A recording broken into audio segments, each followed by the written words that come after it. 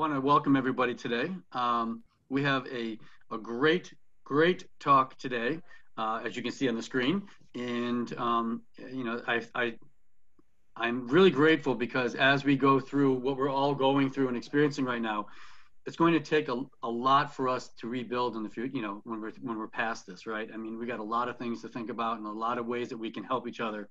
And so, this is the first of a couple we have coming up, how we can and get more people and how we can help more people and enjoy and be introduced to the sport that we all love. So we have, today with you, Jenny, and we have, you know, adaptive and youth rowing and how we build more bridges there.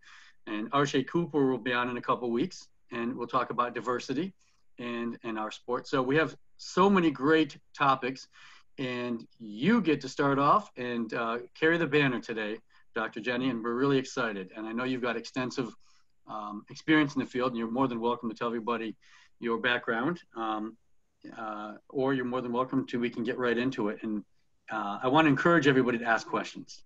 In the Q&A below, you'll see a place where you can put your questions.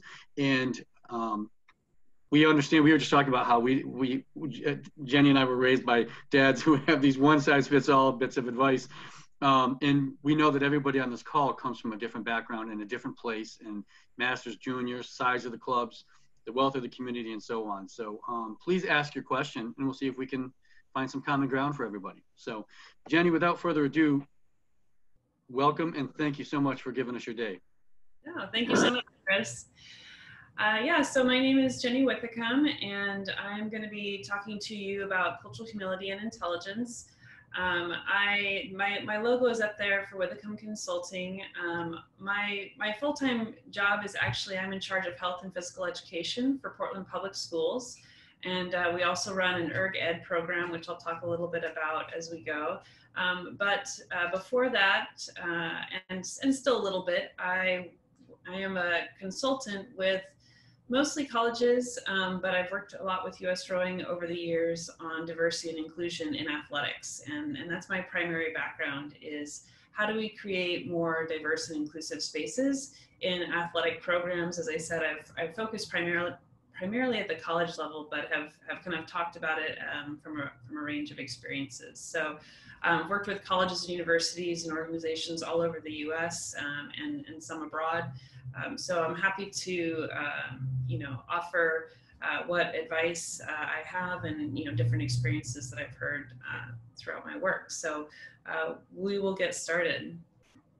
One of the things that I want to lay out there, anytime you're going to do work around diversity and inclusion, it's a tough topic to talk about in sport.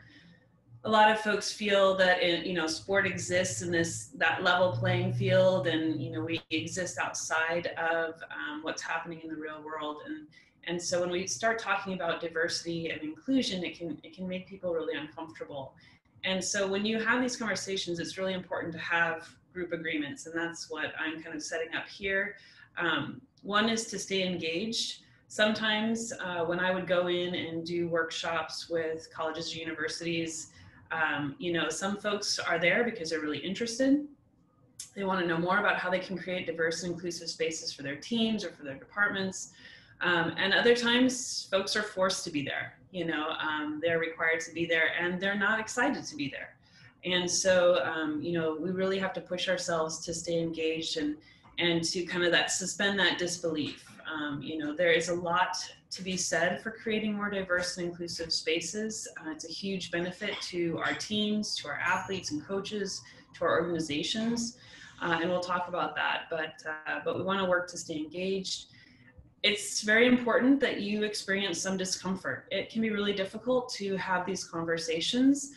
The fact of the matter is that rowing is a predominantly white, higher socioeconomic status sport. And if we want to create a more diverse and inclusive space, we're going to have to make change. And some of that change is uncomfortable, and having those conversations can be uncomfortable.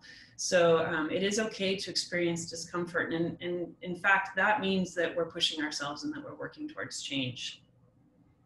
It's important that we speak our truth, and remembering that our truth is ours and ours alone. We cannot speak for all of any one group. And so the stories that I share with you are things that I have heard or experienced throughout my work. And I can only speak from my perspective. I can't speak from the perspective of all folks. Sorry about that. And then expect and accept non-closure. As much as I want to provide, as many answers as I can, there are some things that we just have to work through, and we're not always going to end with a for sure answer. A lot of this work around inclusion comes from you working with your clubs, your athletes, your coaches, talking to them and finding out what sorts of things need to change or need to be different. You're going to have to engage in your own needs assessment, so to speak, to work through some of these issues. And so I might not have the answer, and you might feel like, but now what? But hopefully I'll leave you with some of the steps that you can engage in to begin this work on your own in your own organizations. And just to reiterate this idea of suspending disbelief, what I want to lay out right from the beginning is when we talk about diversity and inclusion, who delivers the message often changes what we hear. So for example, I am a white woman, and I have done work in diversity and inclusion for many years. And as a white woman doing this work, when I talk about race, I am more likely to be believed. So if I say there's an issue in sport that we are not, that people of color struggle in sport, particularly sports that are predominantly white dominated. And in fact, they might experience racial oppression in those sports. I am more likely to be believed because I am white. And this is a really difficult thing to hear, because oftentimes when I do work in diversity and inclusion, a person of color on the staff had been saying the exact same thing that I had been saying. I'm not saying anything earth-shattering, and nobody believes them, right? And then I come in and say it, and everyone's just like, oh, really?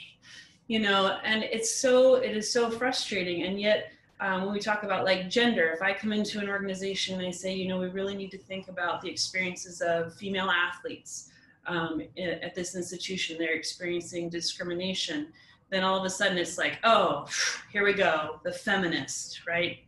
And so, what I'm getting at is that for some reason, if the person who's speaking is aligned with the group that they're speaking about, right, we're written off, right? But if we're not aligned with that group, then we're more likely to be believed. And so it's really difficult. We really have to think about how, when people say there's something that we need to be doing here, it doesn't matter what their background is, their race, their gender, their sexual orientation, their ability status, we need to be listening, right? And so we need to suspend that initial reactivity and suspend that disbelief and really listen to what folks are saying. And so that's something that's really important to call out. And it's also important to recognize that as a white person, I only know of my experience in rowing or in sport from that perspective. I cannot speak to the experience of a person of color in rowing. I can speak to the experience of myself as a woman in rowing or as an able-bodied rower. But it's also important that we recognize that there are limits to what I can know about the experience of someone in rowing, especially from different types of diverse perspectives. So just kind of wanting to lay that out as an important starting point. So a little bit about my rowing background, because I think that does, definitely explain kind of where I'm coming from. So I am currently a master's rower. This is my team in both pictures there. We do a row every year on January the 1st called Head of the Year. And so that's us on the water. And then we also dress up for holidays. So that is us on a St. Patrick's Day. And I absolutely love my team. We're a small masters club. We don't teach rowing. We only do we only take experienced rowers, and we really are like a family. I started rowing in college. I was a cross country runner, and I didn't even know anything about rowing. And the coach was like, "Hey, tall girl," right? And so I started rowing in college, and I absolutely loved it. It really has been one of the most amazing experiences of my life. I've been rowing for 21 years. There are people on my team who've been rowing for 50 years. You know, we range in age from 23, 24, all the way up to 75, 76. And it's just a really great team. And, you know, when we think about rowing, and I think about my own rowing experience across the years, having been a rower and a coach, I am the women's captain right now. You know, I think about all the different experiences that I've had and ways that I have experienced diversity in rowing across my time, and how that is similar to and a little bit different from inclusion. So, for example, when I started rowing in college, and I was at a small private liberal arts college, you know, I come from a working class background. I was, you know, the first in my family to go to college, and, you know, to join a rowing program that was almost exclusively pretty well-off athletes, you know, who, you know, had either knew about rowing, had a rowing background, or you know, joining the sport of rowing was not a big lift for them, because this was already kind of especially economically speaking, was a world that they came from. It was a challenge, because it was very different for me. You know, we would travel and we would have to pay for our own food, and, you know, and different things like that. And that was a lift for me. If we were going to go travel somewhere, right, we would have to pay for that at that time. And those were big lifts for me that weren't lifts for my teammates. And so seeing some of those dynamics, you know, started kind of opening my eyes to the sport and to some of the different ways that diversity played out. Over the years, I've also studied sport and diversity and inclusion in sport. And so getting to talk with athletes and coaches about their experiences, and obviously a particular interest in rowing, and how much it brought to me, and how important I think it is to encourage others to experience it. It's something you can do across the lifespan. But if we're going to do that, it's not enough just to create a diverse space. We also have to create a really inclusive space, and that's what we're going to talk about today. So, but I wanted to introduce you to my team, Willamette Rowing Club, and I want to give them a shout out because I love them. They're my family. We did our ERG Zoom today, so anyway, that's where I'm coming from. So it's important that we define some of the language that we're going to use. Culture is a really important one to call out right from the start. I think that a lot of times we think of cultures in the very big macro sense, right? So place of origin, but our culture, we exist in multiple cultures simultaneously, right? So your neighborhood usually has a culture, your club will have a culture, your team will have a culture, even certain lineups have cultures, and if you've coached, you know that. And when people come in and out of those cultures, the culture shifts, right? Especially when I work with like college teams, you have seniors graduate out, freshmen come in, and the culture shifts of the team slightly. Certainly when we're the person in charge, whether we're captain, coach, you know, the organizational lead, president, you know, whatever it might be, we try to set the tone of the culture, but then, you know, the athletes themselves also bring certain aspects that shift the culture, and we kind of find a way to work those things together. There's also a lot of shared language around culture. Rowing itself, there are a number of t-shirts out there that explain that we have our own culture. Things like up to and to. You just say that to a stranger walking across the street and they're not going to know what you mean, but if they do, you know they're a rower. And that's, that's a culture in and of itself. So culture really is any space where we have those shared experiences, a shared language, stories, community. And so we exist in multiple cultures simultaneously. And we actually shift our language and how we act and speak, seamlessly as we move through. The way I act at work is going to be different than the way I act at home, which is different than the way I act at practice. There's going to be certain things that are similar, but we just adjust, right? We speak just that slightly different language as we come in and out of these different cultures.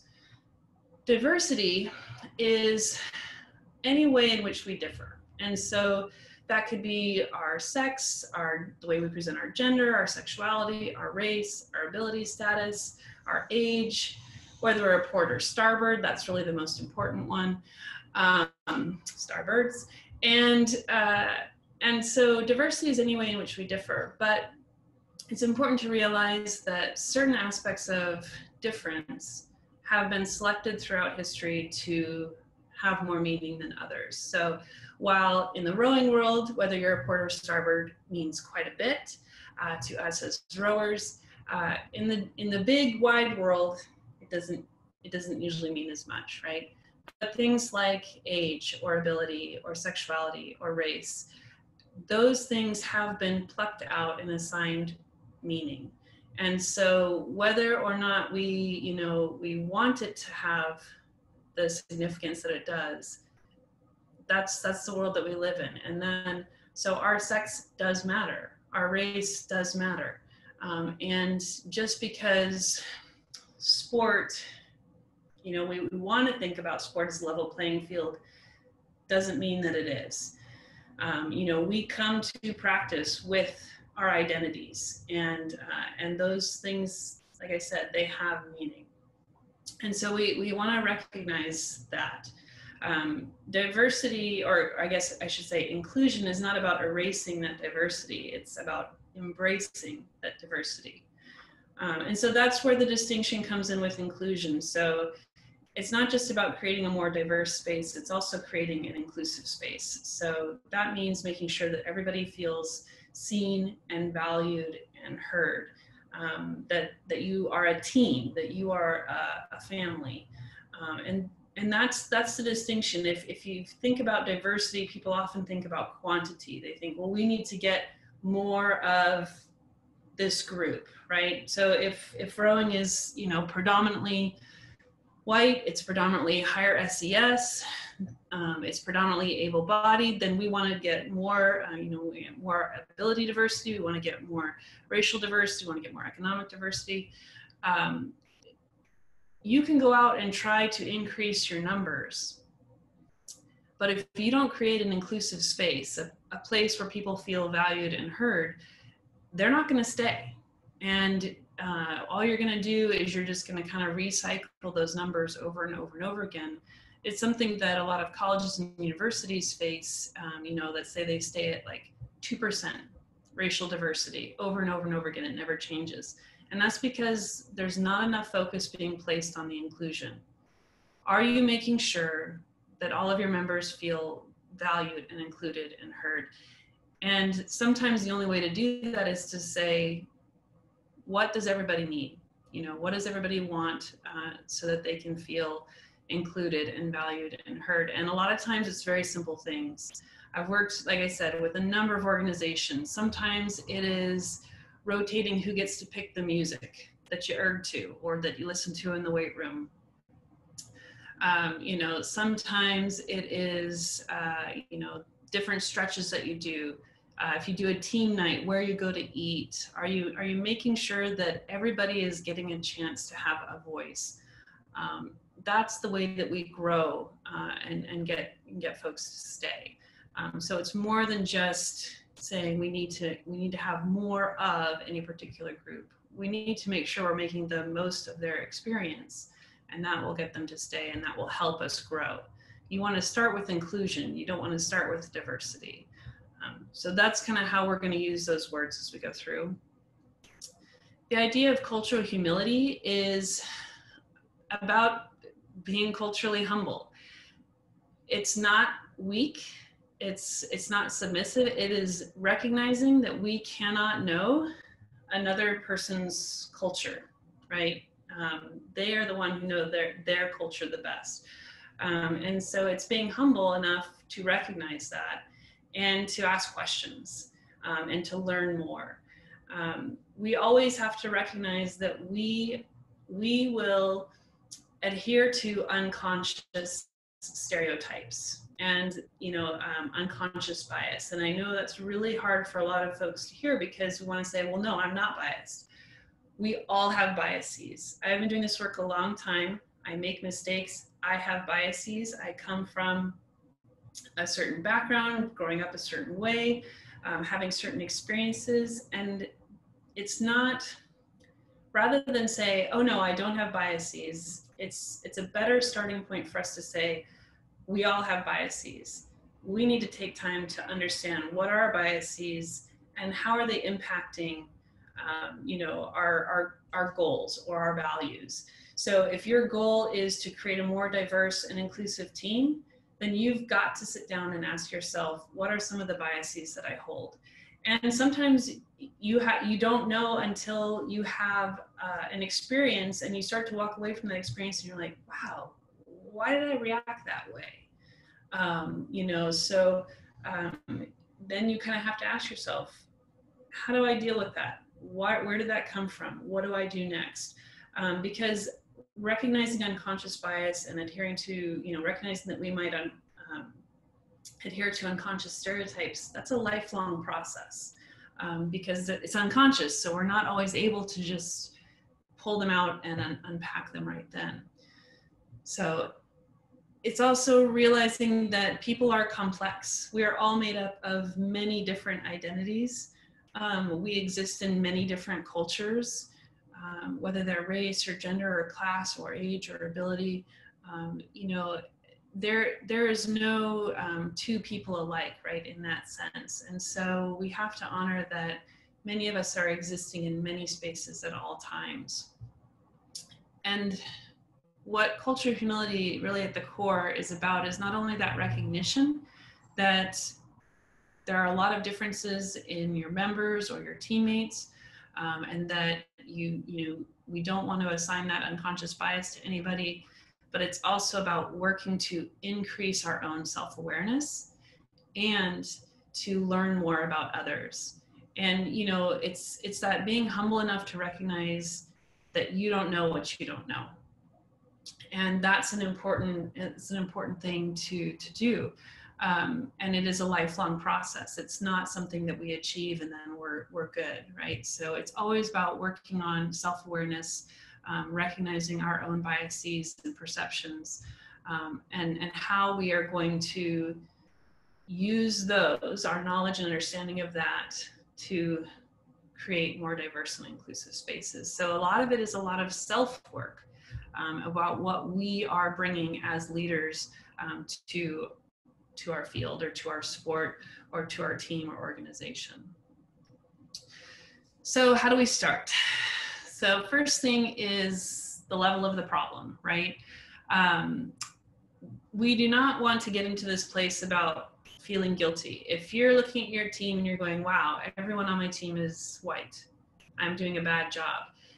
The whole point about having a conversation around diversity and inclusion is not to make people feel guilty. When I was asked to add an adaptive program to our team, I said, no, I'm a bad person. No, this is not about guilt. It's about recognizing, well, why did you say no? What was going on there that caused you concern, right? It's about developing that cultural intelligence. It's about recognizing from here on, what are some of the decisions that I've made? What are some of the thoughts that I've had that have impacted the level of diversity or inclusion in my team? And so that's where we need to start, is we need to say, there's an issue, right? And then we need to challenge our thinking. The fact is, we live in a racist, sexist, classist, ageist, homo and transphobic society. Ableist, that is normalized in our society. And I know that those words carry a lot of weight. and that we are often defensive and saying, no, but that might be society, but that's not me, or that's not my club. It may not be you, it may not be your club, but the fact that those structures exist in our society, then they're going to exist in our sport whether we intend them to or not. There is so much systemic racism and sexism and ableism in our society that we don't even see anymore because it's been normalized. We don't even know to look for it. It's simply there. So, you know, it's not about, you know, putting up the wall and saying, okay, nope, not me. It's about saying, all right, we are part of a sport that has a very long history, right? And throughout that history, sport in general, rowing is not is not free from it either, has certain pieces of it, right, that are embedded, that become racist, sexist, classist, right? And so how do we start to see those, right? How do we make what's invisible visible? And it's not about forcing anyone to believe any one thing, but it's just about challenging us to reflect on why we might believe what we do, right? You know, maybe someone is afraid, I'm afraid to have older members because what if something happens, right? Why do we believe that way? Is it all about the quote liability, or is there something more, right? What is our fear? Where is it coming from? So that's where it goes with open dialogue. So a lot of it is about having conversations and creating a safe space for people to freely engage in a conversation. One of the hardest things to do when you hear something that makes you want to be defensive is to not say anything, is to just listen. And a lot of it is about having conversations and listening to the answers. So if a club is saying, you know, the female members in this club feel like we're secondary to the male members of this club, the reaction sometimes is being, right? It doesn't matter whether you believe it or not. This is how the members are feeling. So what can you do about that? Where is that experience coming from for them, and listening to that and having that open dialogue, right? So all of that is really important, and it takes a lot of self-reflection to be able to get to that point. And then inspiring leadership. So how do you empower folks to be leaders in your team and on your team and in your organizations and within your club? Not just one person, not just the same few people, but how do you encourage lots of folks to take on different leadership roles throughout? Because that, again, it's going to enhance because you're bringing more perspectives to the table. And you never know. Again, you don't know what you don't know. At this time of COVID, you know, our club, as soon as we had to be off the water, you know, we got a practice started right away with Zoom. So we all erg at the same time on Zoom. And, you know, and that was just one of the things that we did. And then we started talking about, oh, you know what? We usually go to coffee on Saturdays and Sundays after practice. We need to do a virtual coffee hour. And so someone else gets us set up with virtual coffee hour. And then, you know, someone says, you know, we could go on a bike ride and we can stay far apart and we could go on a bike ride face to face. And, you know, so we set up a social distancing bike ride, allowing different folks in the team to bring in their own form of leadership and their own form of connection, right? Allows us to get back to some of that semblance of normal for what our club was. So leadership can be a really good way to start learning about the things that we don't know, right? All right, so some of the issues that we're facing in the sport of rowing, we kind of range. It varies from stagnant to increasing diversity in the sport, and that's true of rowing. It's true of many sports. When we talk about increasing diversity, on the face of that, a lot of folks might say, well, that's a good thing. We do have increasing diversity in a lot of different sports, but we don't necessarily have increasing inclusion. And that's as we talked about earlier, right? That's the big hang up, because you bring folks in who, who maybe are not traditionally seen in rowing or other sports, and then, but nothing changes in that sport, or nothing changes in the culture or community, and they're like, this isn't for me, and then they leave, right? So we're not paying attention to the inclusion piece. So that's what we need to see an increase in, right, is the inclusion piece. A lack of diverse representation in positions of power. So who are the decision makers? Who are on your board? Who are your captains? Who are your outspoken club members? And what are we doing to make sure that we have a diverse group that has power? How do we recruit and retain diversity from juniors all the way through to masters? So as I said, we have the ERG Ed program from the George Pocock Rowing Foundation in Portland. And so we have 20 rowing machines that travel around to about 10 of our different schools. And we selected schools that have higher populations of students of color in particular, because we want to increase racial diversity in the sport of rowing. And we depend a lot on our juniors club to help us facilitate that program. And they have been absolutely amazing. Rose City Rowing is absolutely amazing. We couldn't do it without them, because it's not just about, oh, okay, we brought the rowing machines to their physical education class and they participated and they really enjoyed it. Well, what's next, right? We want to make sure that they have an opportunity to participate in rowing. So what are we doing to make sure that they can take a class or join a team or come down to the boathouse at all? So, our juniors club helps facilitate field trips so that we can get the students down and get them out in a barge and get them on the water, right? They've offered, scholarships and free access to their programs and their training camps and different things if you're an ERG Ed student. So those are some they might seem like small things, but they're huge for a lot of our students. They have gone around and picked up students to make sure, driven a van and picked everybody up so that they could come down to practice. That means a lot, right? When we're talking about, a bus could take a couple hours to get somebody to practice. And I know a lot of other ERG Ed programs have done similarly. So that's making some of those initial shifts to make sure that we're not just saying, hey, look, rowing is a really cool sport, and if you really like it, you can join, you figure that out. But we're helping facilitate that process and getting folks to the boathouse. But then, right, it's not just about getting the access. That's one part of it. But then what's happening at the boathouse? So you've brought, young students in to join your juniors program.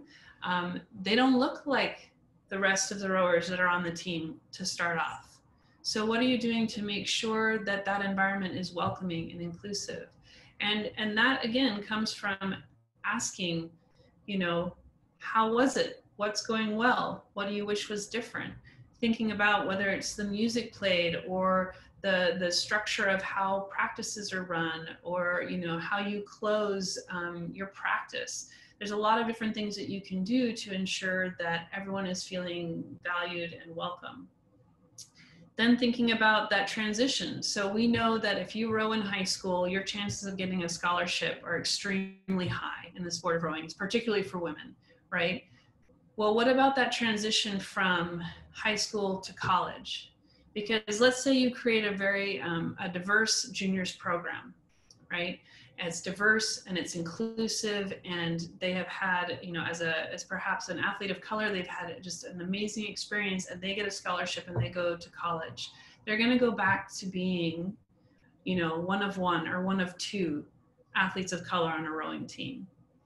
And what are we doing to make sure that they're going to have that same success that they had in the juniors program at the college program? And how much control do we have as a juniors program to when we have athletes going to colleges all over? So, it doesn't just stop once we get access or say, oh, look, they were a juniors rower, we're good now. right? Because then there's college, and then you leave college, and then maybe you go on to national team training, or maybe you join a master's program. We have to think about each of those different spaces and how we're making them more diverse and inclusive to, one, recruit, but then retain that diversity. The whole point is rowing is something that can be done across the lifespan. I mean, we just added new age categories for masters well up into the 80s. Like, how are we making sure that that inclusion is a lifetime thing? And that takes all of us. It takes all of the different clubs, from juniors all the way through to masters and into the elite levels, making a conscious effort to create more inclusive spaces. We tend to still have quite a bit of oppressive language, policies, and practices. Some change, some don't. It's really uneven, the way that we change. It's really difficult. A lot of things are embedded in our practices. Like I said, every team has a little bit of a culture. And so we really have to think about the language that we use, our policies, and do they have unintended consequences for certain groups? So right now, here we are at COVID. We can only take out singles. This is true for clubs everywhere. We're not a singles club. We row eights. Eights is our home base. We sweep and scull, but we're mostly a sweep club. We love to row our team boats. We can't do that right now. We own one club single, and so when we were just talking about purchasing a boat, and we had initially been talking about purchasing a double, and now we're thinking maybe we should be getting a single, because right, we can't control COVID, but if we're thinking we don't know how long this is going to be, we should be thinking about how we can be supported. There's a lot of folks in our clubs who have their own private singles, but there's also a lot of folks in our club who don't have singles, or maybe don't even know how to row a single. Can we allocate our coach to be taking those folks out in an appropriate way and teaching them how to row a single? So, policies and practices that we might have that unintentionally limit folks' access, right? So we want to think about those. We want to evaluate those as we go through. Working with athletes with visible or hidden disabilities. This continues to be a big issue for rowing programs. So we know that adaptive rowing has grown quite a bit. What are we doing to bring adaptive rowing to our own programs? I've heard some folks who are very fearful, right? But what about the liability? But what if someone gets hurt? That's true of rowing in general, right? What are we doing to create an inclusive space to make sure that anybody who wants to row can row? And so we want to think about how we can create that.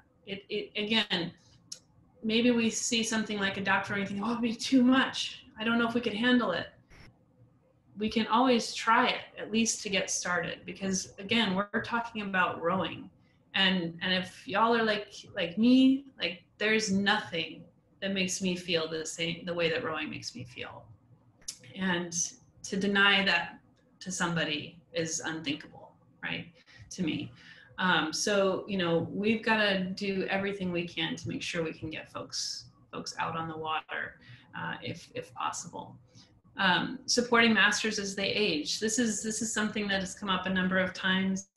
Masters programs are really tricky. Like I said, we have members from 23 to 76. What happens when your masters rowers age and maybe they don't want to race anymore, right? But they still want to be a part of the club. We want to think about how do we keep folks connected, because the fact of the matter is, for many folks, even from large clubs, because you kind of have your own little groups, even within large clubs, rowing teams are family.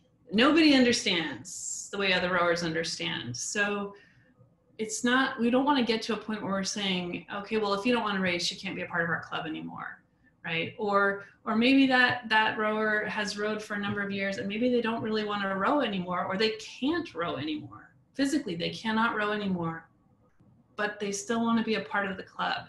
So what other roles can they help fulfill within the club to still be connected? Because again, when we're talking about aging and across the lifespan, that connectedness is absolutely essential. I mean, think about people who've been a part of clubs for 30 years, 40 years, and then maybe they're not able to row anymore, or they're not able to race. And if they're no longer a part of the club, that's like being cut away from family. And so we really need to think about, well, what other roles are there, right? They can help in so many ways, and they have so much that they can bring to our teams. So supporting our masters as they age. And then, you know, really when it comes down to it, there's a lot of varied commitment to creating more inclusive environments, because it means change. And especially being a sport that has such a long history, we have a lot of tradition and a lot of this is the way things are done. And we can be very resistant to change, you know, and so that's where we can run into a lot of issues is, you know, maybe some folks in the club are really committed to making a shift, some aren't. You know, I had worked with universities where I was going in to give a presentation, and that just before, you know, I'm introduced by the athletic director, they go, okay, well, yeah, you're about to give your talk. That's great. As soon as I introduce you, I'm going to have to take off. Also, I said that the football and basketball coach didn't have to come. Okay, right? That's not saying that we're fully committed to an inclusive environment. So is everybody willing to participate and be a part of it? Because it really does take everyone. You know, we need to make sure that from the very top all the way to down to our members, we are making a conscious effort and a commitment to make change. This is an article that's linked in the slides here. It's called "Diversity is for White People: The Big Lie Behind a Well-Intended Word." And I want to read just a short quote from this, because I think this speaks a lot to when we talk about diversity, just how difficult it can be to make change. Basically, it says, here's what I've learned. Diversity is how we talk about race when we can't talk about race. It has become a stand-in when open discussion of race is too controversial, or, let's be frank, when white people find the topic of race uncomfortable. Diversity seems polite, positive, hopeful. Who is willing to say they don't value diversity? One national survey found that more than 90% of respondents said they value diversity in their communities and friendships. And so the question is, if we as organizations that support the sport of rowing value diversity, then why isn't rowing more diverse, right? Why is it still a predominantly white, higher SCS sport? Why is it predominantly able-bodied, right? We have to be able to answer that, because if we truly do value it, we should be seeing some shifts, but we're not. So we are missing out on that inclusion piece.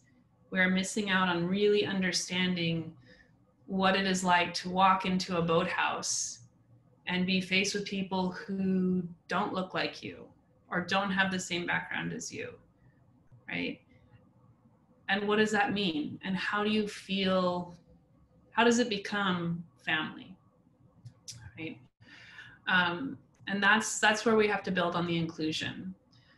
The other part that we have to recognize is that what's happening right now is impacting our members, our athletes, our coaches.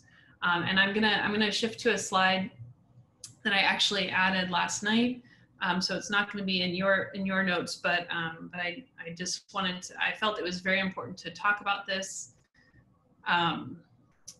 So this is something actually our superintendent sent out that says that Black lives that continue to be lost to racist brutality, and the failure to recognize our shared humanity. That's talking about what's happening right now in our communities, in our country. We can pretend that those events that are occurring, they exist outside of sport. They have nothing to do with sport.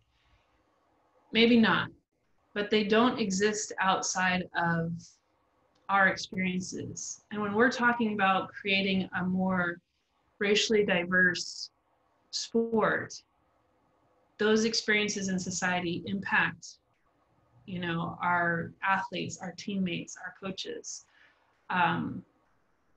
They have an impact on how even our sport might be viewed, right? How safe a person feels walking into a predominantly white space, of which rowing is one.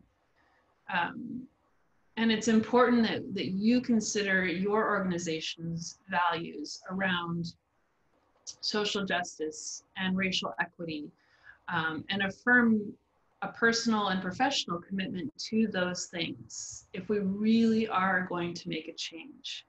So we can say, oh, we attended the diversity webinar, we're good, check.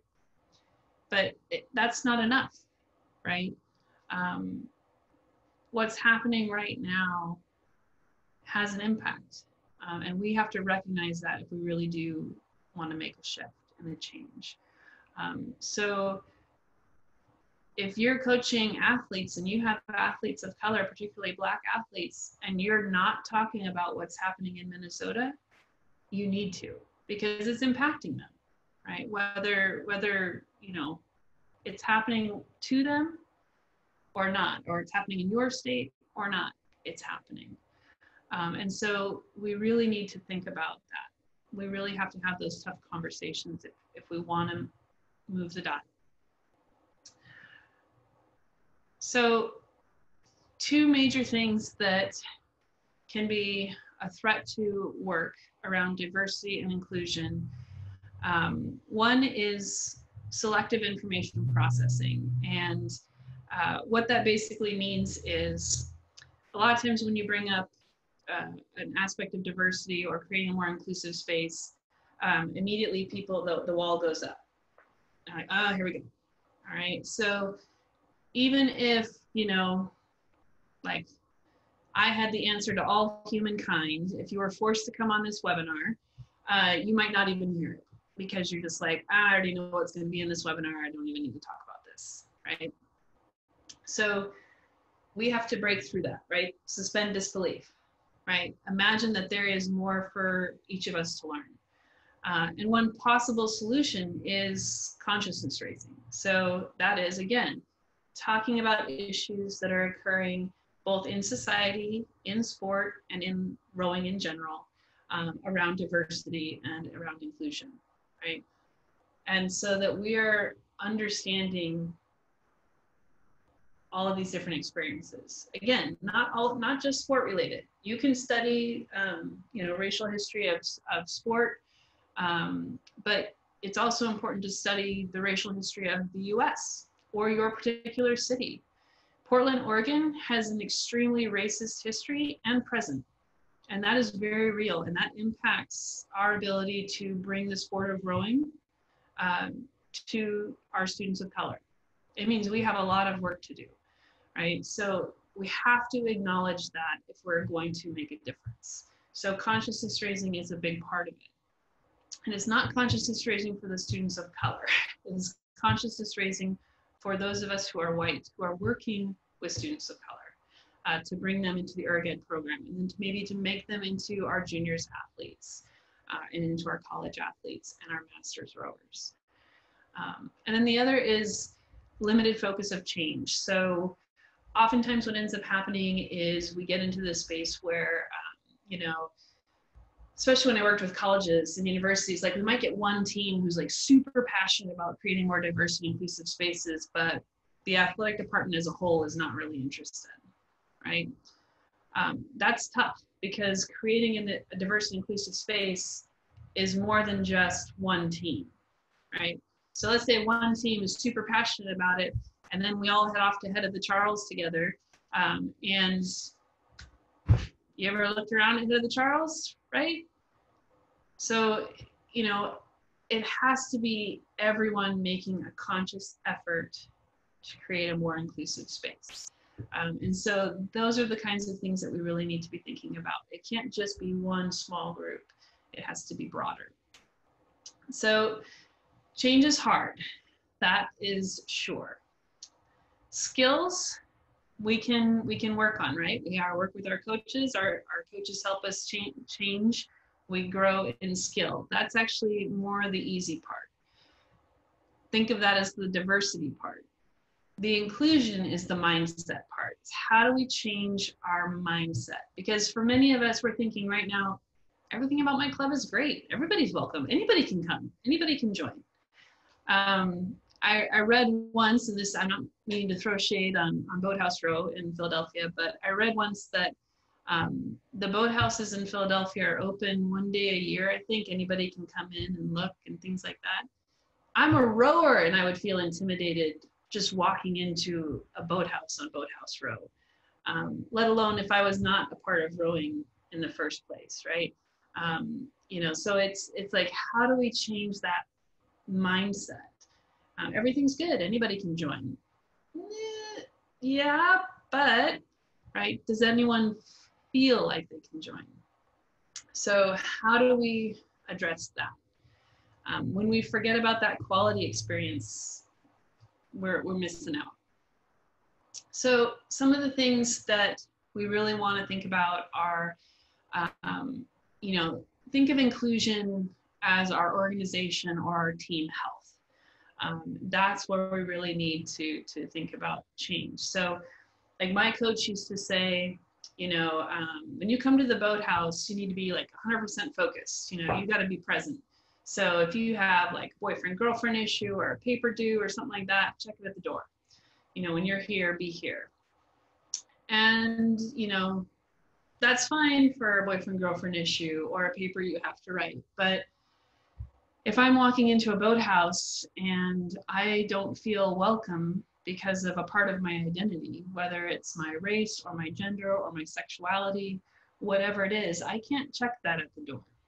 That comes with me everywhere. It is who I am. And that means that I'm always going to be devoting some percentage of my energy to managing it, dealing with it, hiding it. And that means I can't give 100% to my training. And if I can't give 100% to my training, then my boat's not getting 100%, right? And that impacts performance. And so, you know, we really have to think about how can we ensure that when we step into the house, we can be who we are authentically. And what do we need to do to make that happen? So dedication. Are we really, truly dedicated to making a change? Because we know it's important, not because we have to, not because USOC says we need to have a diversity outreach program. Like, are we really dedicated to make a change? Okay. Fear of conflict is almost always a sign that something's not quite right.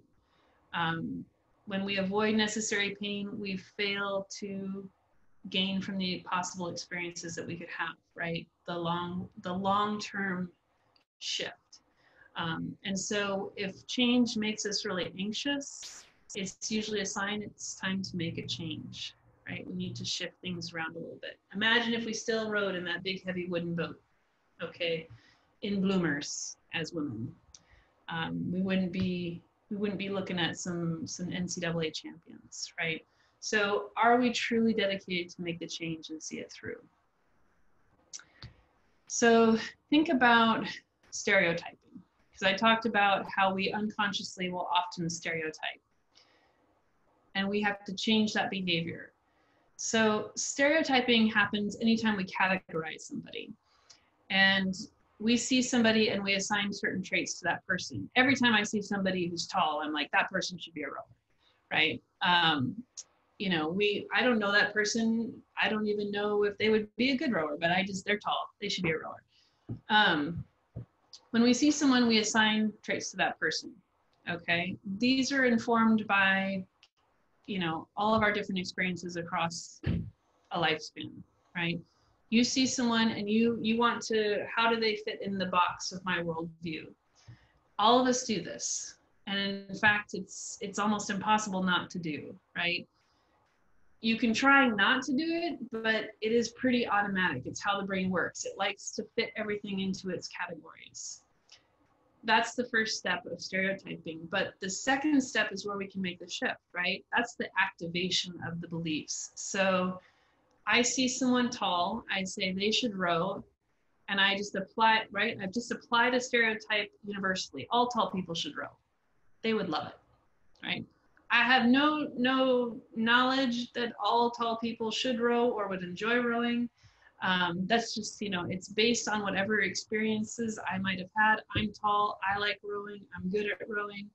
And so thus everyone should enjoy it, right?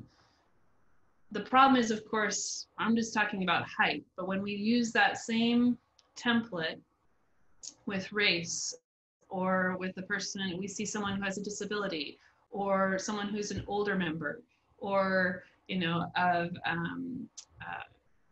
any number of things, right? It's when we start applying those stereotypes universally, okay, that we run into trouble. That's where we can make the change, but we have to be willing to stop ourselves before we universally apply a stereotype. Well, we can't create a more racially diverse club because people of color don't want to row. Okay, but why, right? So we're activating beliefs, we're universally applying it, right? That's where we need to stop ourselves, because we're stopping the opportunity to create a more diverse and inclusive space before we've even started. Right. So the responsibility comes from recognizing our current culture. So what is the current culture of your team, of a lineup, of a club, of your organization? Those are all different cultures, and you've got to sit down and really unpack each of them, right? I have been a part of lineups, boat lineups, that when someone new came in, they were made to feel very unwelcome in the lineup, right?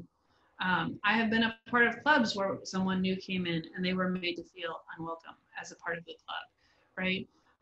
I've coached athletes who I've watched make others feel unwelcome and had to deal with that. So, we really have to think about what is the culture of our club or our team or our lineup, because the cost of that means we're not getting the best of the best.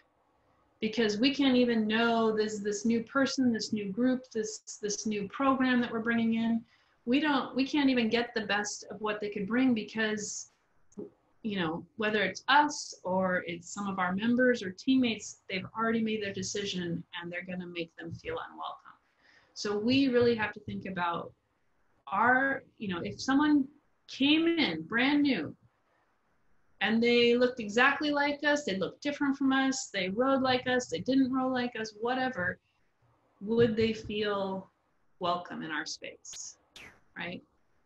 And one of the things that we can think about is, now this has to do with race, but it could be applied for many aspects of identity, which is essentially, where are we in the spectrum? If we look at our organization, are we in a space where we deny that race or gender or sex or sexuality or ability matter, right? Oh, anybody can join our team. Nah, everyone would feel welcome. It's good. Everyone would feel welcome. There's nothing wrong here. It's fine. To thinking about, when we have new members come in, we need to think about how we actively integrate them and their own experiences and their own culture as a part of our club, as a part of our team, as a part of our lineup. Because there are often differences between where we actually are and where we think we are. Right? We often think we are much further along in the spectrum than we actually are. And that causes us, again, not to create an inclusive space. So a lot of it has to do with, what would it feel like to be the outsider? When I was coaching at the University of Colorado, one of my athletes was deaf. And she told me that the most valuable thing a hearing person could do would be to go to a deaf event, because she felt like there were so few opportunities for the hearing world to really be the outsider, you know, and to really experience what is that like. And I think that it's a valuable experience. And that's what we need to, that's the mindset we need to bring to it. If I were to walk into this club, or if I were to join that team, what would it feel like if I was the outsider? And you know, and then again, the idea is that over time, as we become more diverse and more inclusive, then a person who is, let's say, a person of color who joins a team is not the only person of color on that team. Now there's more people of color on the team. Now the team is more racially diverse and the experience is more inclusive. And so again, over time, we're trying to build to that space. Education, right? What are we doing to recognize what's going on, whether that's historically or right now? As I talked about Minneapolis, have you been reading about Minneapolis? Are you working to understand the issues that are going on, right? Not just, again, police brutality against the Black community may not be happening in rowing per se, but it is happening, and it does impact Black athletes, right? Are we thinking about and reading about aging, and what does it mean for our boomers who are in the retirement realm to join rowing, to learn to row at age 50 or 60?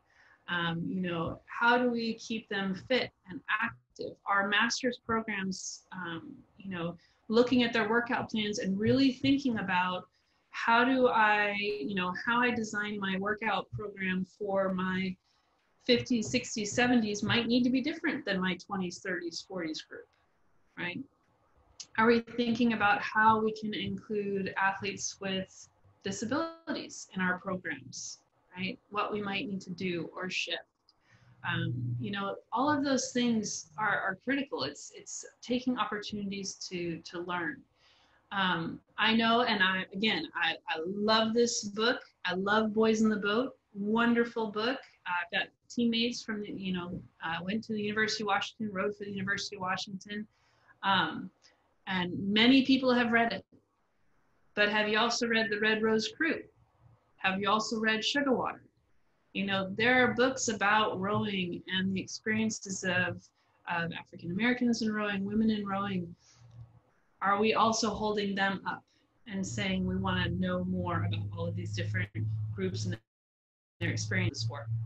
Right. So it's from everything from what's happening in society all the way through to things that are happening in rowing, both historically and today. Okay. Privilege. So also learning about privilege. These are things that are often true in rowing. Nearly any club or team I join, most of the rowers and likely the coach is going to look like me. Whatever club or team I join, I will not feel like I need to change my appearance, speech, or mannerisms to fit in. I can always afford to pay my club or team dues, racing fees, travel expenses. During social distancing, I can either continue to row in my personal boat and or train on my personal erg. Privilege, whether it's white privilege, male privilege, able-bodied privilege, it exists out there. And again, calling it out is not to invoke guilt. It is to say that these things are true. So how do we address them? We can't say, no, I don't want privilege, because that's not really how privilege works, right? I am white and I experience white privilege, whether I intend to experience or not. It is given to me because I am white, right? So it's about recognizing the privilege and then finding ways to either understand it or disrupt it. So a very easy one that could happen right now. During social distancing, not everybody has a single. Not everybody knows how to row a single. Not everybody has an erg. So what are you doing to make sure that your athletes, your teammates have an erg or some type of fitness equipment? right? So we put together a fitness exchange at our club, and everybody was to fill out a form and say if they had extra equipment that they could lend out to other team members to let us know, and then members could fill in and say if they were looking for equipment. When we hop on the Zoom call to do our erg workout, most people are on ergs, but we also have folks who are running. We have folks who are doing HIIT workouts. We have folks who are biking. We've been lending each other bikes to do our social distancing bike rides. Again, making sure all of our machines are clean when we're lending them out and things like that. But we're trying to make sure that everybody can still be participating and connected, right? It is a privilege that I have my own erg. So how can I make sure I'm, extending that privilege to others? I don't have a second erg, but I do have a bike trainer I could lend, right? So that's what we're thinking about. When we talk about privilege, it's about recognition and about finding ways to shift and disrupt that privilege, okay? So that's what we want to be thinking about. So attitude, this is just a clip from our early on when I sent out our fitness exchange, right? So it's important that our leaders also participate in this work. And so we want to make sure that it's not just those of us, a sense, on the ground, but that our leaders are also experiencing some discomfort, that our coaches are doing the work, that our athletic directors or our club presidents or organizational leaders are all doing this work. So a lot of it has to do with attitude and shifting attitudes. So thinking about microaggressions. So when we think again about creating that inclusive space, right, we want to make sure that everyone feels valued and included and heard. What often happens in a space without us recognizing it are microaggressions. These are kind of passive, oppressive instances. And for a lot of folks, when someone is called out because they have committed a microaggression, their kind of gut reaction is like, it's just a little thing. It was just a small comment. I didn't really mean it. But the thing with microaggressions is it's kind of like death by a thousand cuts. If you are a person of color, or if you are LGBTQ, if you are a person with a disability, if you are a woman, identify as a woman, if you are older, you have often experienced many microaggressions throughout the day or the week or the months. And so that one more cut to that person who did it is just one tiny thing, but to you it's the 1,000th bee sting, right? They build up over time, and oftentimes people get defensive because they're like, well, I meant it as a compliment, but it was really insulting, right? Harvard did there were students at Harvard who did a campaign that says, I too am Harvard. And it was students of color were posting the many things that they had been asked or said to them, about their presence at Harvard. Things like, where are you from? No, I mean, where are you really from? Right? What they would say, I'm from New York or something like that, right?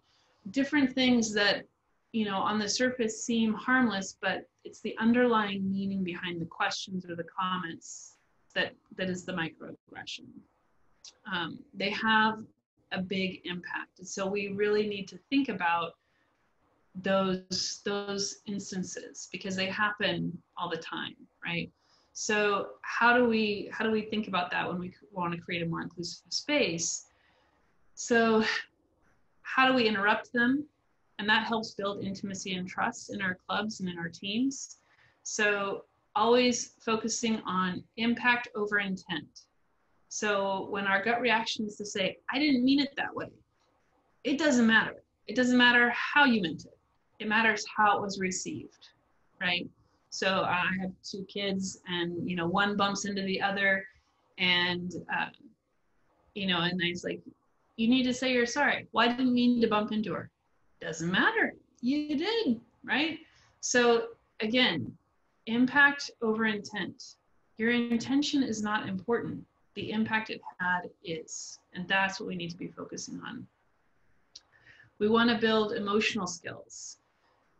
A lot of us who have experienced privilege, whether it's racial privilege, sex privilege, age privilege, we have not had a lot of experience being resilient in the face of hard conversations.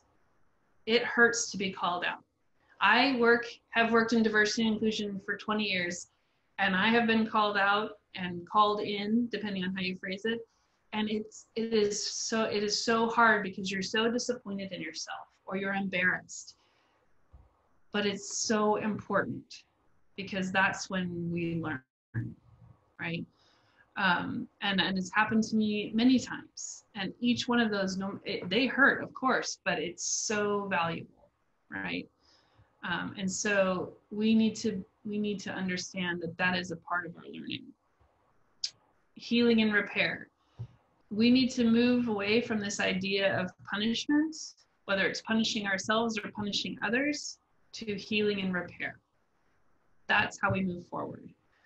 And I'm going to give you a quick mnemonic to remember how to do this in the next slide. And then commitment to social justice. So again, are we committed to social justice? Are we really committed to making a change?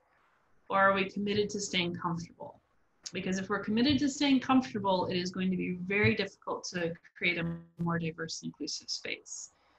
We're going to have to push ourselves to be uncomfortable, to listen to a different type of music, to put different posters up, to serve different foods, to, you know, shift some of the policies and practices and the way we do things, because we're creating a space that's more inclusive and more encompassing of everybody's different experiences. So when we think about, and we are wrapping up, I promise, when we think about making that shift, if we have committed a microaggression, if we have done something or said something that has caused harm, right? And we are going to do this. You are going to do it. I am going to do it. If we are going to make ourselves uncomfortable and make change, we are likely going to do this, right? That doesn't mean we shouldn't make change, right? So if we do something or say something that causes harm and we're called out, it's important to calm yourself. CPR, calm yourself, because we're embarrassed that we said it or that we did it. We didn't mean it that way, but that doesn't matter because it's not the intent, it's the impact, right? Remember that you're better than the worst thing you've ever done, and we're worse than the best thing we've ever done, right? And we need to objectively look at what just happened, all right? So you need to take a breath and get the executive function back online. Then we practice humility, like we talked about from the very beginning. Remember that to have a low to moderate opinion of our own importance here. Thank you for telling me. I'm sorry. Okay. Is there something that I can do to rectify the situation? I would be happy if you let me know at some point. Then stop talking. Once you have apologized, stop. Because what happens is we are so embarrassed, we continue to talk and talk and talk and talk, and then we are now causing the person who we have harmed to have to process this whole thing with us. And that's not okay. So get yourself back online. Practice humility. Thank you for telling me I'm sorry. The end, right? You can add, like, I would be open to having if you would be open to having a conversation with me about this at some point, I would be open to that. Don't force someone to process with you right then. Again, you're the one who's caused harm. It is not their job to make you feel better, okay? And then to repair. So be genuine in accepting responsibility. And a lot of times folks don't know how to go forward at this point. I've done it, I've messed it up, this is it, it's over, right? You can't really change. We're never gonna get it. Once we have done our repair, then we can move forward. It's when we catastrophize, right? So CPR, calm, practice humility, repair, and you can move on. You are better than the worst thing you've ever done or said, and you're worse than the best thing you've ever done or said. It might be uncomfortable, but that is how we grow. So that's what we need to do, right? And that might happen multiple times, but again, that is how we grow. And if you're going to change comes with all of those mix-ups and mess-ups. That's how we get there. And then I just want to kind of end with a couple of things here. One is motivation.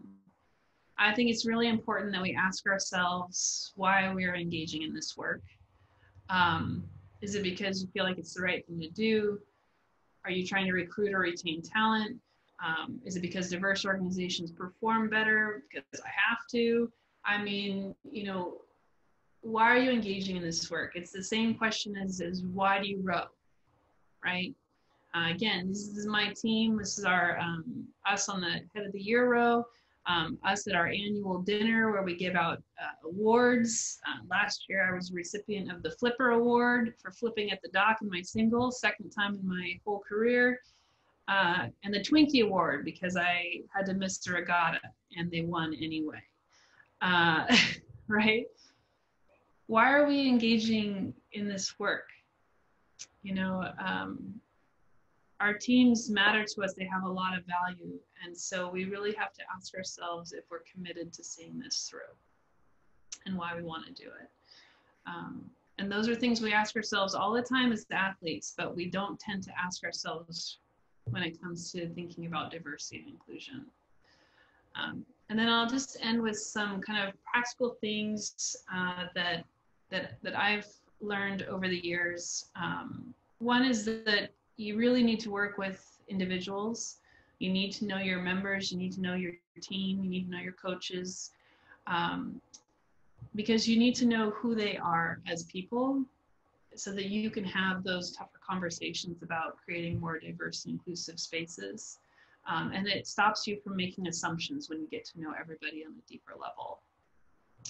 You need to think about ways to keep aging members engaged. We are going to have more and more aging members. That's why we added age categories, right, for racing. We're going to have more and more aging members that maybe, again, like I said, no longer want to race or no longer want to row or do want to race and do want to row. You're going to have members who have had heart attacks and come back to continue rowing. We have several. You know, how are you going to keep those members engaged, right? Because saying, oh, this is too scary. I think maybe you're good here, you're done. As family, you'd be separating them from their family. So how do you, again, keep those folks engaged? Again, as active members, as you know, whether they're racing or rowing or not, how do you keep them active in the club? Not physically rowing doesn't need to be the end of rowing. So keep asking questions, keep learning. That's in every single box because it's absolutely critical for creating diverse and inclusive spaces. Remember that not all athletes have the financial support to engage in teams at the same level. You know, whether, again, from juniors all the way through to masters and into elites. You know, something that really hurt me as a young rower was I really wanted to go to a national camp. I wanted to train. I was like, I'm sure I can make national team. And I remember talking with elite rowers and them saying, well, you know, this is what it looks like. And I was like, when do you work? And you were like, well, you pretty much just got to train. It's like, what? I can't just train. I have to work so I can just train. You know, there's different financial commitments that we have to think about in our sport. And whether it's elite training or it's master's level club dues or racing fees, you know, we have to think about all of those different things and what we can do to ensure that members who want to be engaged can be engaged. mindful of mandatory requirements. We have lots of members that have, some have small families, some are retired. And so the amount of time and commitment that they can make to a sport at any one time, it varies. And we have to be thoughtful around that. We have to keep diversifying where we recruit athletes from. Again, juniors all the way through, right? Are we pulling from the same pool over and over again? We need to try something different, to reach out. You do the same thing, you can expect the same results, okay? We need to think about our assumptions, the assumptions that we make. We need to have positive and strong leadership. We want to build both inter and intra-team strength.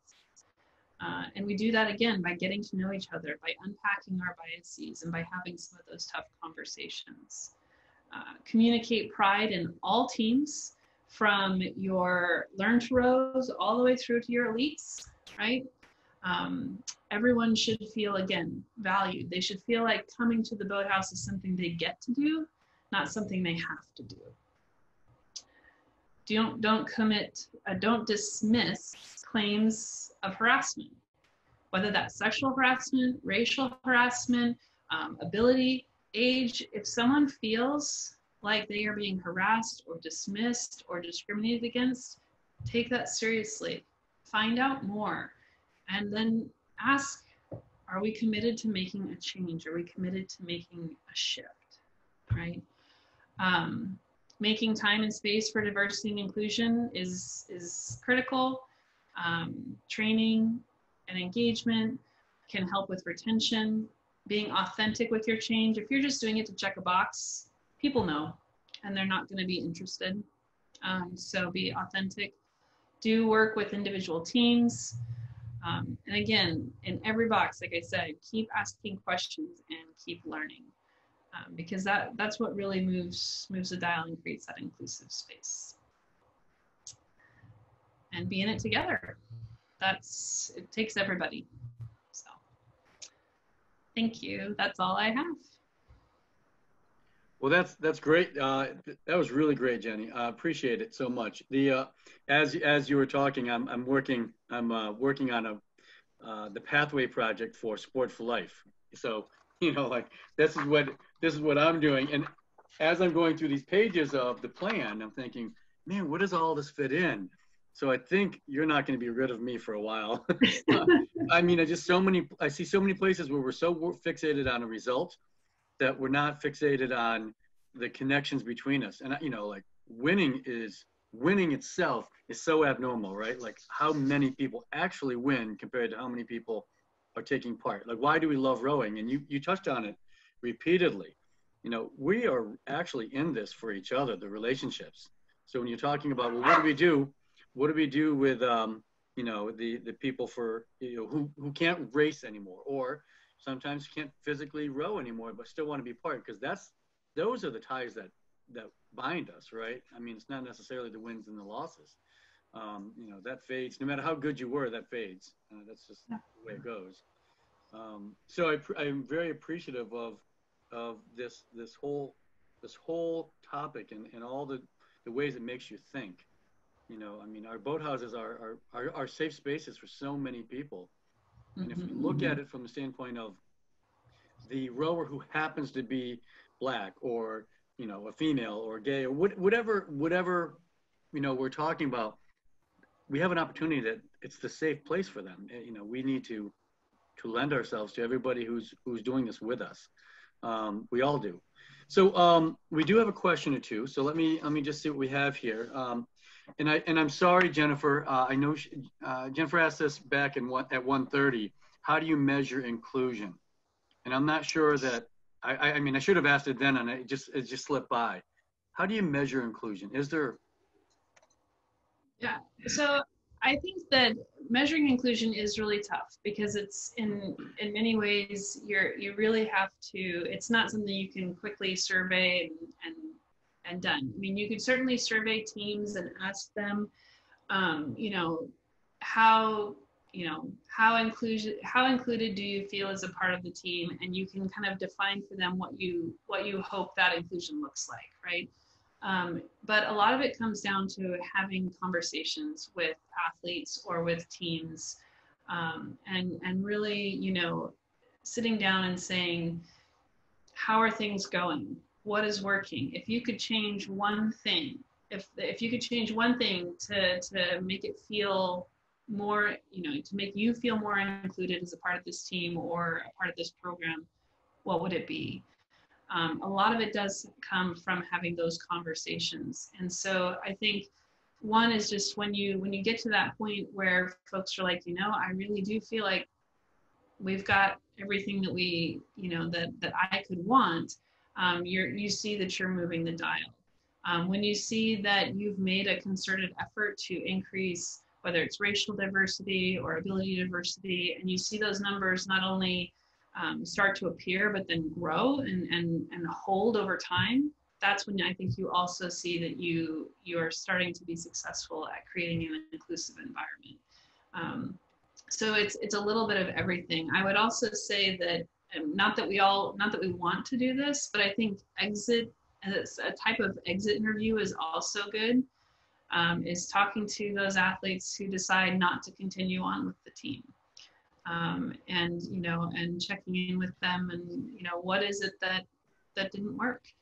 And again, for folks to be able to be honest with you, you have to have built a lot of trust. And so I think that's a big part of it as well. You know, and here's a piggybacker on that one is suggested strategies for changing the non-inclusive leadership. You know, the non-inclusive leadership mindset. Do you have any strategies? You know, our sport is also one of the sports that this is the way we've always done it, right? I mean, you know, and there are a lot of places that have been, you know, they'll tell you, our boathouse has been around for over 100 years. Yep, and done it the same exact way for 100 years too. Like, I mean, do you have any strategies for how to deal with people like that? Well, I think it is really hard. It is really, really hard. And I think that you have to keep pushing those conversations in with those folks. You know, this is the way we've always done it, even if it's uncomfortable. You know, maybe that is having that conversation. Maybe that's proposing that the club engage in a diversity and inclusion type session, or that the leadership attend a session at the U.S. Rowing Convention, or you know, something along those lines that starts to push them to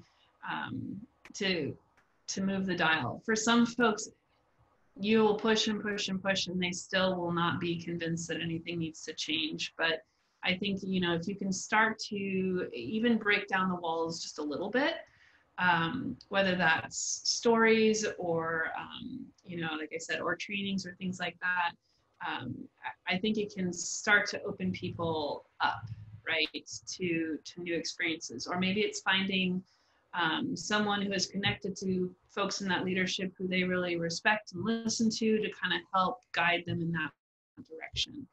You know, think of it as kind of like a maze. I turned this way, it didn't work. All right, well, let's try turning this way. Well, turn this way. It's just kind of that keeping at it pretty doggedly to really push them to think about how do we change and be different. If they really want to be, think about it this way. The Olympics should be the best of the best.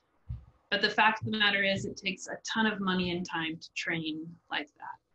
So is the Olympics really the best of the best, or is it the best of who could afford to train to be the best? And the same is true with any club. Like, if we want to get the absolute best, we need to make sure that we have the opportunity to pull from any number of athletes out there. If we keep it always the same, even if we've had a lot of success, imagine the success we could have if we could pull from anybody and everybody. So I just say stay on it. You know, we'll stay in the same vein. Roman has a question that is very specific to his experience. Rowing is an expensive sport. Well, we can all agree. Many athletes want to join our club collegiate program, but find the financial burden too great to overcome. Earlier, you mentioned that inclusion may be a priority of a team, but not the administration at large. And I feel this is the case of our club. How would you start this conversation with your university? I think that's a great conversation to be had with athletics. I think that so all, and I can't remember the website, but I know colleges and universities, there's a website where essentially how much is spent per athlete is actually it's public record. And so when you look at different sports and you look at how much essentially the university spends per athlete, and then how much, and then you are presenting to them not only how much is spent per athlete, but then how much are your athletes spending to be a part of the sport, you know. And so I think it's important sometimes to present them with those numbers. Like, we spend X number of thousands of dollars on football players, and the out-of-pocket expense for a football player is minimal. But we spend minimal on a rower, and their out-of-pocket expense is out of control. So showing them that disparity, I think, can be helpful. I think that, you know, that you're almost having, like, you want to increase the diversity in rowing, and you know that you have these athletes who would like to be a part of it and they can't, and that's the heart reason. Unfortunately, athletic directors and presidents, that they're not always motivated by the heart reason. Maybe they're more motivated by the winning and the notoriety and the alumni money that might come. And so maybe it's framing it to them that, imagine if all of these folks were able to join, and imagine the prestige that would bring. We would elevate our level of competition. It potentially could bring higher connection to our university, and that translates to alumni dollars. It feels cheap to sell it that way, but if that's the way that motivates you know, a university to say, I want you to invest in these young people now because they may invest in us later. My college cut women's rowing, cut rowing altogether, but they cut women's rowing a few years back, and I want nothing to do with my university anymore. And that's really hard, because rowing was at my heart. And so imagine, you know, they know that athletes who feel connected to their sports at the college level, many universities live and die by the alumni donations. And so I think that could be another possible in, right? They're making a small investment now for a bigger payoff later.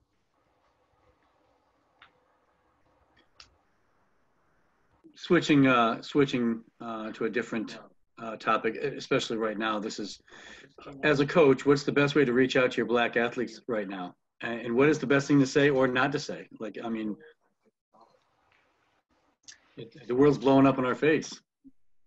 Yeah, I think that I think less is more in terms of reaching out to your Black athletes and saying, I'm seeing what's going on. I am, you know, I'm beyond words. I don't even know what to say. And I just want to make sure that I'm checking in with you, that you're okay, and that you know that I'm here. I think that it's not so much that there is something specific to say or do, but that your Black athletes know that you see what's going on, and that you're recognizing that could be having an impact on them. Not even could be, it is having an impact on them. That's the life that they're living. And if they're especially if they're a Black male athlete, that is a real fear that they live with every single day. Not that Black females don't live with that same fear, but it's been particularly salient, right, in recent experiences. And so I think it's just about reaching out and showing that recognition that I see what's happening.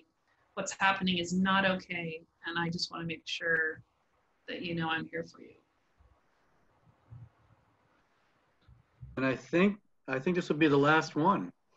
How do you bring a small sculling masters club together when it's split between those in long-term leadership and newer members that are provided little input, and therefore, you know, creates a problem with retention?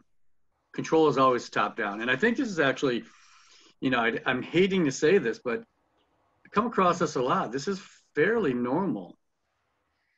So are you saying there's longtime members who kind of have all the power and new ones come in and they're feeling like they don't have any say? Is that? Yeah, that's the way I'm reading it. And Karen, you can jump in, but that's the way I'm reading it as well. And if it is the case, that's more normal than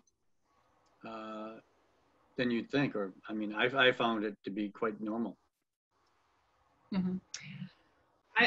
I've seen that too, and I've seen when sometimes when the push comes too much, right, then that creates that split in clubs where maybe some of the older members that have been around a long time kind of like, that's it, we're out, we're gonna do our own thing. And I think that you have to recognize that is a real possibility, especially if you've got a group who's been in power a long time and really does not want to change. But it's that idea of if we don't change and we don't grow, we will eventually disappear. Like a club, eventually we will no longer be able to row because we'll be dead. Right? So we need to bring more members in, and that means bringing in younger members or less experienced members. And that means also having to share power. And so I think one of the ways that we need to deal with that, one is to call it out and to talk about it. And that's a tough conversation to have. Say, I get it. You all have been here a long time. You have a certain way of doing things, but the fact is our goal is to grow and to get better. And that means some of you are going to have to give up some power and give up some control. And if that's not their goal, if they're like, well, we don't want to grow, we don't want to change, then that's where the organization itself or the club itself really has to say, okay, well, what are we about? Because if we are about, building up a robust team, then we have to be able to retain athletes. And that means we have to make shifts because we're not able to retain them right now. And if that's not something that the older folks that have been there a long time want to be a part of, then that's not the right club for them anymore. And that's hard because, right, because then you lose the potential of losing members. But I think you do have to call out that elephant in the room. Says, we have to know these are our values, and in order to achieve those values, we have to be different. And different looks like X, Y, Z. And I know that change is scary. And maybe it's talking to them about why that change is scary. I know for members, especially when you combine boats of you're maybe at smaller clubs where you have lots of different boats and things like that.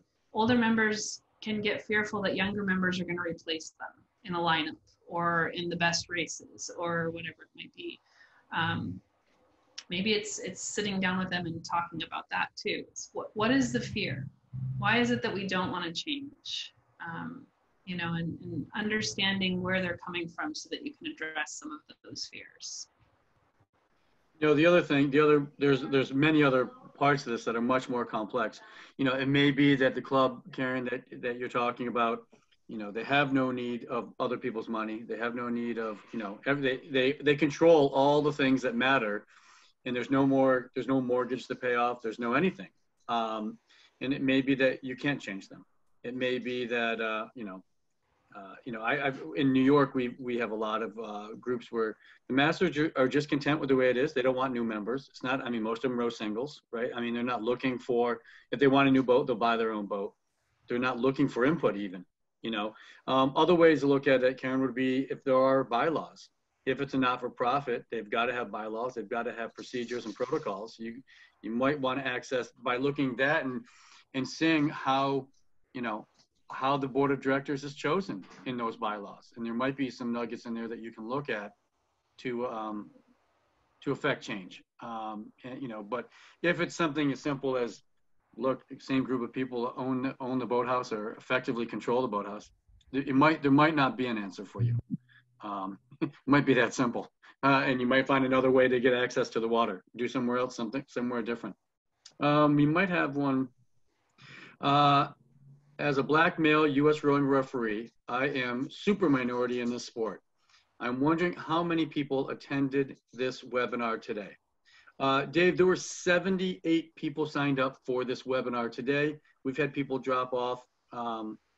It varies. Some people say, I'm in for 1 hour, and that's what I budgeted in my day. And, we're 45 minutes past time, and there's still 40 people on. So I hope that helps your answer, Dave. As I said earlier, also we've made it a point to have, this month is going to have several talks around a variety of ways to get different people involved in rowing. And it's funny, Jenny, today I got an email out of the blue from a group called PASS, P-A-S-S. And what they do is they fund, they help people with lower incomes and more diverse backgrounds have access to sports. And they said, hey, and I was like, oh, please come to the webinar, like here's a link, you can get right in. And it was probably last minute, to get them in. But I feel like there's so many dots out there that we can connect that we don't even know are out there to connect. And we can do so much more. So that's why these talks are so important. Dave, would love to meet you and have more interaction with you and get some thoughts as well for the future. So chris.chase@usrowing.org, please do reach out and let's see what more we can do together. And that goes for everybody on the call. Well, Dr. Jenny, thank you very much. This has been awesome and so impactful. Like all the webinars we've done in the past up to this point have been about the catch or this or that, and there's so many different variations, but truly transformative things, we've got to, when we get access to them, we've got to clutch it with both hands and see what we can do. And this is one of those truly transformative topics that I think we all need to look at. So I appreciate your time. Absolutely. One question thank you. Okay. Thank you, Jessica. All right, well, y'all will have a great weekend. Be safe and healthy wherever you're at. And we will look forward to seeing you soon, I hope.